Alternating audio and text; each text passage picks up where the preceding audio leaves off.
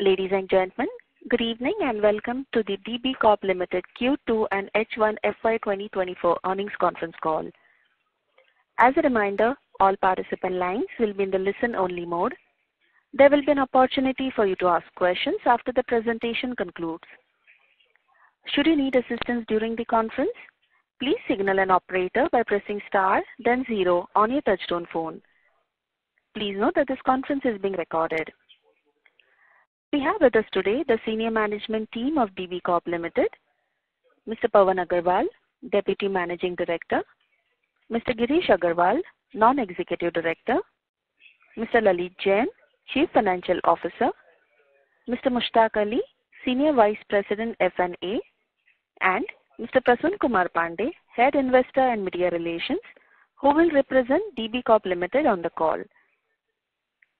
The management will be sharing the key operating and financial highlights for the quarter ended September 30th, 2023, followed by a question and answer session.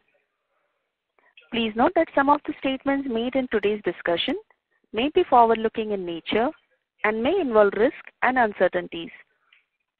Documents relating to the company's financial performance have already been emailed to you and are available on the website of the stock exchanges and the company's investors section. Trust you have been able to go through the same. I now hand the conference over to Mr. Pawan Agarwal. Thank you and over to you, sir. Thank you very much, everyone, and a very good evening to everyone. And thank you for joining the Q2 FY 2024 DB Corp earnings conference call. We will begin the call by highlighting the key financial parameters, performance for the quarter, and ended September 30th, 2023, followed by key operational updates. We are very happy to report that Dainik Bhaskar continues its track record of delivering strong operating results for 8 consecutive quarters, helped by strong growth of advertisement revenue, softening of newsprint prices, our circulation strategy, and well thought out cost control and optimization measures. These all have helped in expanding our margins. For first half of 2024, our consolidated advertising revenue grew by 15% to rupees 8,247 million against rupees 7,179 million.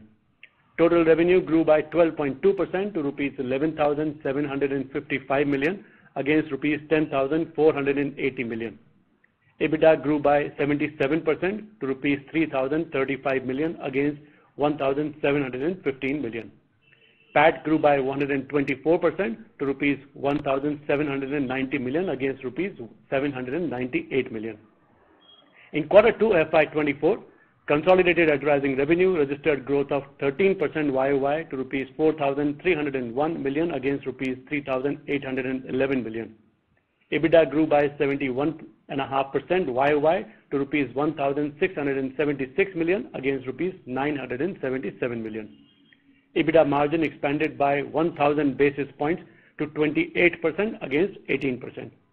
Our average cost for newsprint has reduced from the high of rupees 63,500 per metric ton in Q2 FY 2023 to rupees 56,500 per metric ton in Q1 FY 2024, and now further down to rupees 51,500 per metric ton in Q2 FY 2024, resulting in newsprint cost reduction of 16% YOY.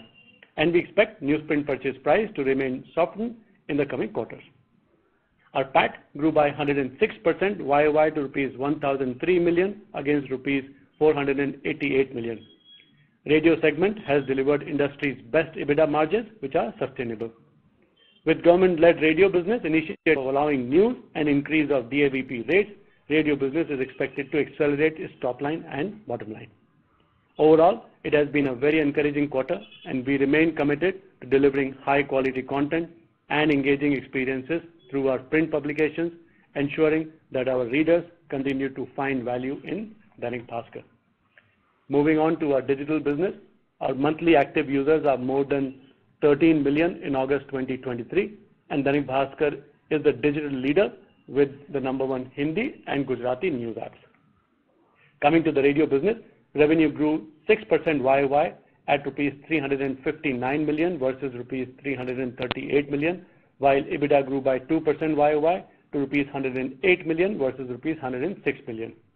Radio segment has delivered industry's best EBITDA margin, which are sustainable with government-led radio business initiative allowing news and increase of DAP rates.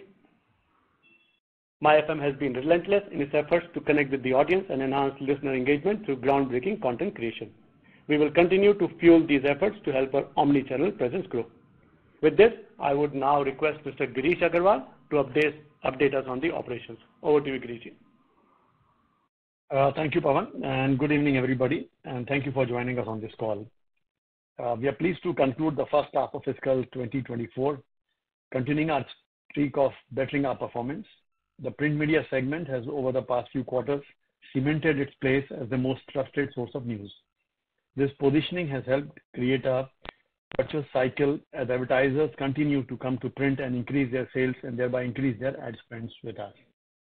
Traditional advertisers such as education, real estate, government, jewelry, health, they all continue to use print as their preferred medium. The auto sector is also seeing the increasing ad spends, and we see a lot of headroom for future growth here. As we've been highlighting, new age digital sectors continue to see value in print media, and in this quarter also, digital app-based companies and startups continued their print preference. As the leader in the print segment, Dainik Bhaskar has been outperforming the sector over the past 2 years, and our teams continue to work hard to extend their performance. And I would like to take a minute more on our teams. I must say, all the 9,000 odd people working with us, they've been really doing their best, and which is very evident from our leadership, from our appreciation of the content, from our advertising, production, circulation, IT, finance, every possible department. So I just want to do a special mention of the great work done by our team. And lastly, on the cost front, we have been benefiting from the downward trend of newsprint prices. We are also rolling out certain initiatives that we believe will help our operating efficiencies furthermore in the long run. And this is all from our side to start with, and me and my colleagues would now be very happy to respond to your queries. Thank you very much. Thank you very much. We will now begin the question and answer session. Anyone who wishes to ask a question may press star and 1 on their touchtone telephone. An operator will take your name and announce your turn in the question queue. Participants are requested to only use handsets while asking a question. Ladies and gentlemen, we will wait for a moment while the question queue assembles.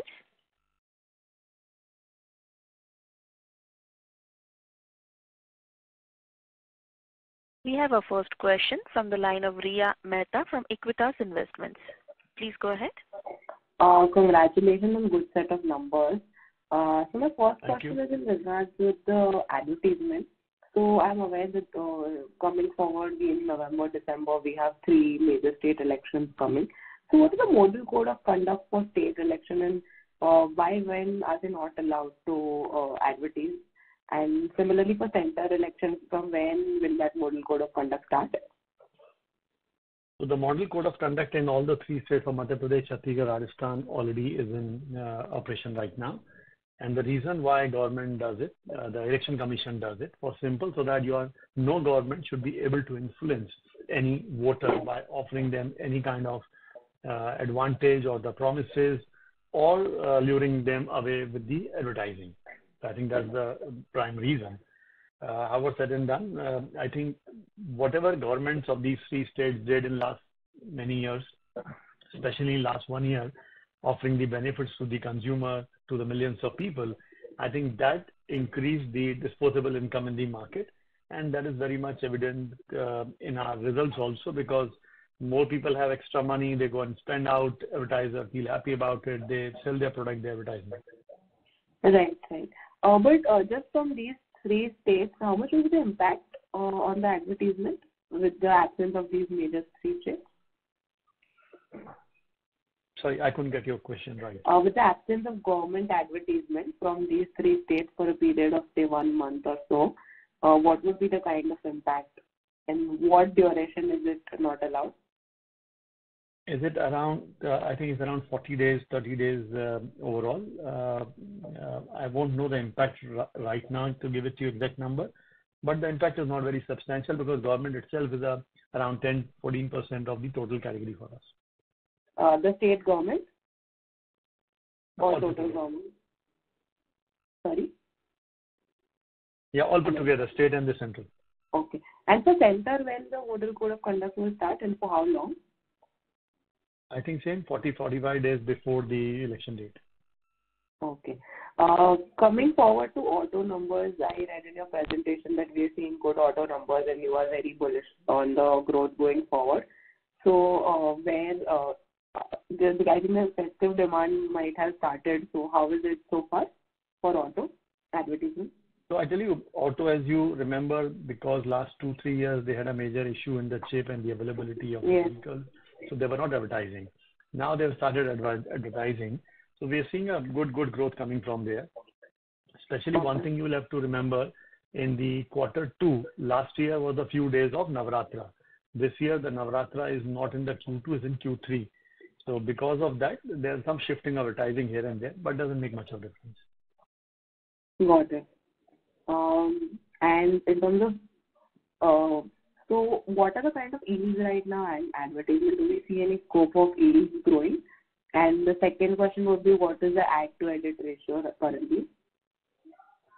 So you may be aware that in the newspaper business, the add to edit ratio generally varies from 70-30, 67-33. But this is all under control for simple reason, because we can increase number of pages if then the ads are more. Unlike radio or television. Right. So edited ratio is not a big concern for us. That's number one. Okay. And the way market looks like, things looking good also going forward. In terms of yield, do we see any scope of increasing? If you don't mind my saying, you are on the 5th question already. So sorry. Come back I'll get back in the can take the other one. Yeah, thank you. Thank you. Ladies and gentlemen, to ask a question, please press star and 1 on your phone now.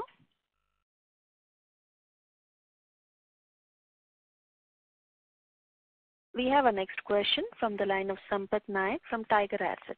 Please go ahead. Yeah, hi. Good evening, sir. Congratulations on good set of numbers. So my question is on margin sustainability, sir. So we clocked really good EBITDA margins this quarter. So are these margins sustainable, and what is the margin outlook for coming 2 quarters? So sir, we are right now at a 28% margin in this quarter. And as I mentioned to you earlier also, that the entire team, 8,000-10,000 people are working towards it, that we should be able to sustain this kind of margin. Maybe a couple of percentage up and down. Okay. And so coming to the newsprint prices, so how are they shaping up? Can we further see drop in the newsprint prices? So frankly speaking, our newsprint prices, if you see the numbers, has already come down considerably overall. From, if you see the last year, the same quarter was 63,500, which has come down to some 51,500 now. In Q3, I don't expect much of the newsprint prices coming down because of the Diwali season. We are using much better newsprint quality for the advertisements also. So I don't see them, because the newsprint mix will change in this quarter. We'll use more of an imported and high quality one. But going forward, I believe another 5%, 6%, 4% advantage should happen with us. Great, sir. So coming to the digital side, so what is the contribution of digital revenue to our total revenue, and how is it shaped for next 2 to 3 years? And are we looking to do any acquisitions or something? Oh, so let me first of all start with your acquisition question. As of now, company has no plan to do any acquisition business, because we already are on a particular path and we are committed to that, and we are working towards it, and we are seeing a good results coming out of that. And as far as the revenue is concerned, right now the size is too small, and maybe in next couple of quarters, the numbers should firm up more, and we should be able to give you some more information on that. Great. So final question on the election front. So obviously general elections coming in 6 to 8 months. So we will witness good demand. But how about like post-elections? Like the demand, will we be able to sustain this demand? I think this question you should be asking to the government of India. Okay. Okay, sir. Thank you and all the best. Thank you. We have our next question from the line of Himanshu Upadhyay from O3 PMS. Please go ahead.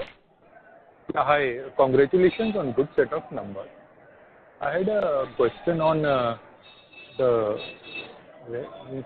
4.2% subscription growth. Okay, can you give some idea of how much is value and volume, and is it largely it's value?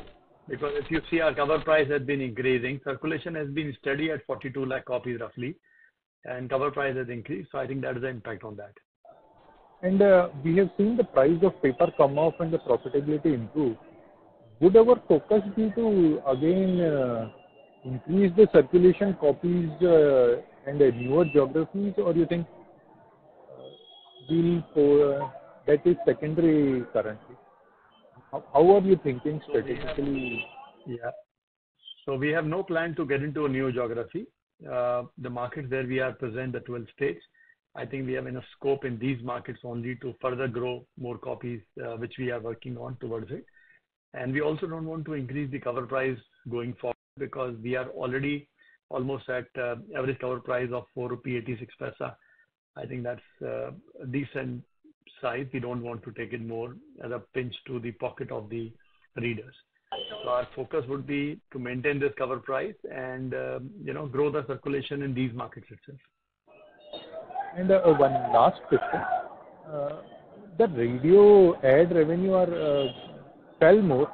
They're still going at a lower value terms versus the newsprint. Okay, any specific reason, and how far away can the radio be, or is from what the potential is? So the radio's growth is largely driven by innovations, activations, non-airtime business improvements, as well as our yield improvements. And we are, we are working very closely with our advertisers to drive better value to them by better programming. And that's the way for radio's growth. It has to grow on innovation. As you rightly said, it has no scope for adding more inventory. And for the last several quarters, we've been growing basically from our innovations and our improvement in a little bit of improvement in our yields as well. So my question was basically both newsprint and radio are much more local. Okay, content of local is pretty high. Okay, so should not radio be also going at a much faster pace, like what we see 12% type of growth in? No. Sir, what happened in a radio, there is a limitation of the inventory, because they can't increase number of pages. For example, if you see my number of pages, last year in the same quarter I was at 20 pages, while this quarter I am at almost 21.7 pages. So I've increased almost 8-9% number of pages for accommodating more advertising. Now radio can't do that because they have a limited 60 minutes, and they can only run 20-25 minutes of advertising in that. They can't take it 35 minutes. So they have to grow through the yield and the innovation. So are the occupancy full for the radio? Whatever we could get? Yes. All the prime time for all the radio channels are already done. They are all running full. Okay. Thanks. And thank you, sir. Best of luck for future. Thank you, sir. Thank you. We have a next question from the line of Pritesh Chheda from Lucky Investments. Please go ahead. Yes, sir. I have two questions. One, in your press release, you mentioned this 51,500 newsprint price. So this price has flowed in your Q2 numbers completely, or there is a lead lag there?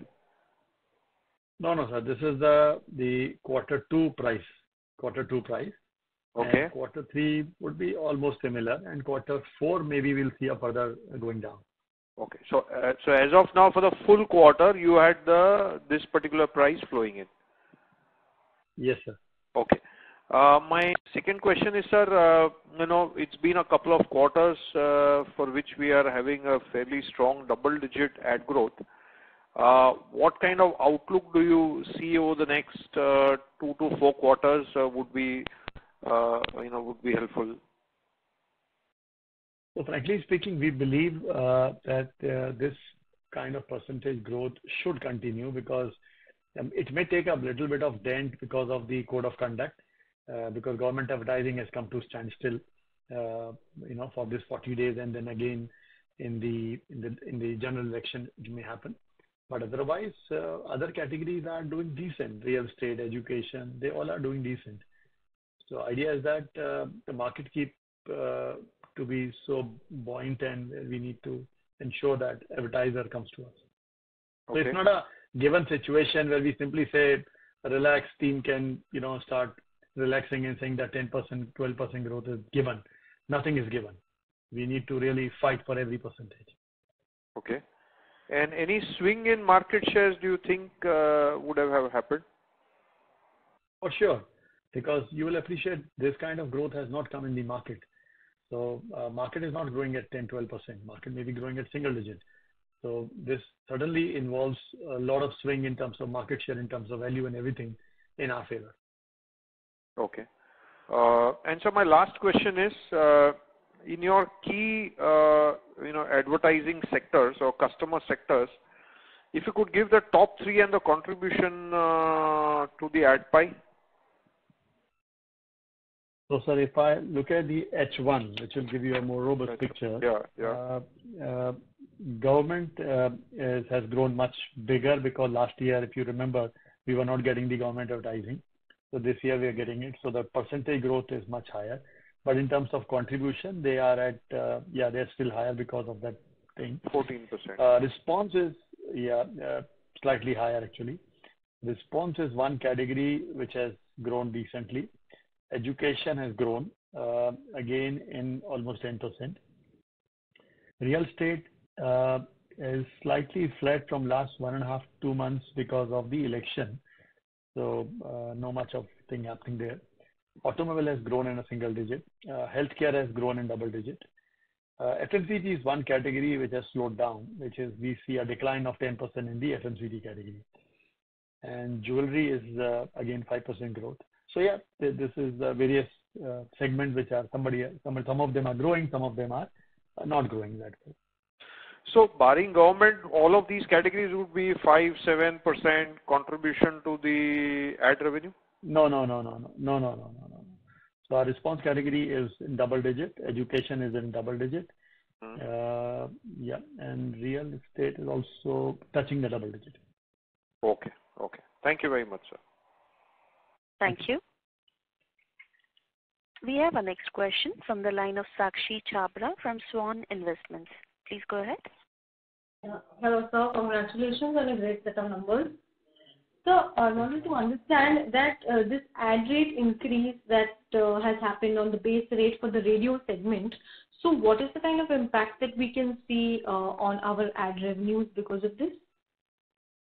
So our radio revenue, government revenue is a high single digit in our total revenues, and as of now we haven't received exact rates, but we should get anything about a 43% improvement in our overall rates.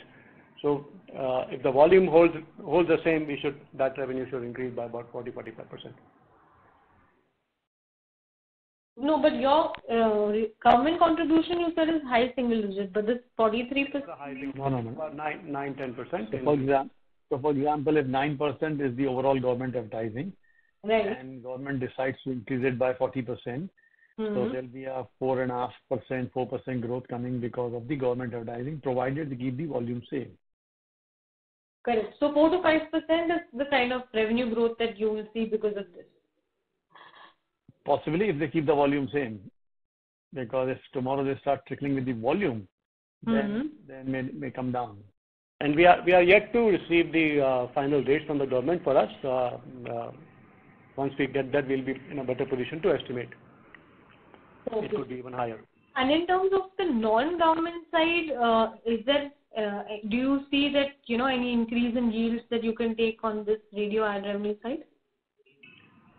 We are doing our best with a mix of innovations and our activations and our non-airtime spots, as well as delivering better product to improve the yields. And we are hopeful that in the coming quarters, we should be able to start taking some yield improvements as well. Sure. Okay. And I wanted to check that is there any update that we have on the revenue share that we were supposed to receive from Google? The matter is under CCI jurisdiction. They are working on it. We have not heard anything as of now. Okay. But any numbers that you can mention as to what would be that kind of contribution? Will not be prudent to prejudge CCI decision outcome. All right. Okay. And can you give any numbers on the digital paid subscribers? Yeah, we are doing certain experiments, but if you remember, we requested and you all kindly consented that we will not disclose the digital number for few quarters more, so that we are able to come back and do some work on that. Okay, but on the qualitative side, can you mention about how the traction is? Is it as per your expectations, better than expectations? Sorry, on what? No specific number, but can you just give some sort of outlook as to is it been better than expectations, as per expectations, or how has it been panning out so far? Or how has it's a mixed basket. Okay. Like, how have people been reacting to the fact that that it's going to be more of paid?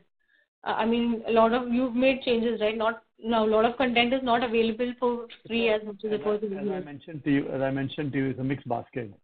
Okay. It will be too premature to comment on that. Okay, sure. Thank you. Thank you. Thank you. We have our next question from the line of Rishikesh Oza from RoboCapital. Please go ahead. Hi, thank you for the opportunity. So my question is with respect to the radio.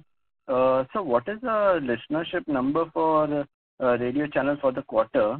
And also wanted to get some broad idea on how the listenership number is actually calculated.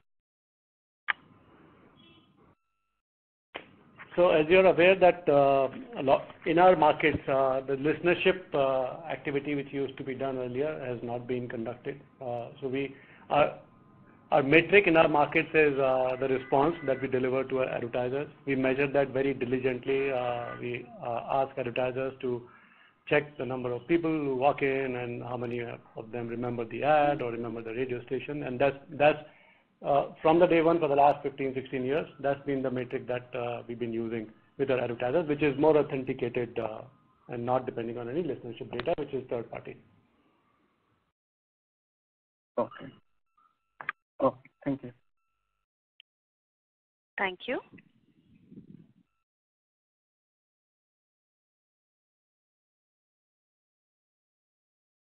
Ladies and gentlemen, due to time constraints, that was the last question for today. I now hand the conference over to the management for closing comments. Over to you, sir. Thank you, everyone, for your participation and time on this earnings call today. I hope we have responded to your queries, and we will always be happy to be of assistance through our Investor Relations Department headed by Mr. Prasun Kumar Pandey for all your further queries. Thank you and have a great evening. Thank you. On behalf of DB Corp Limited, that concludes this conference call.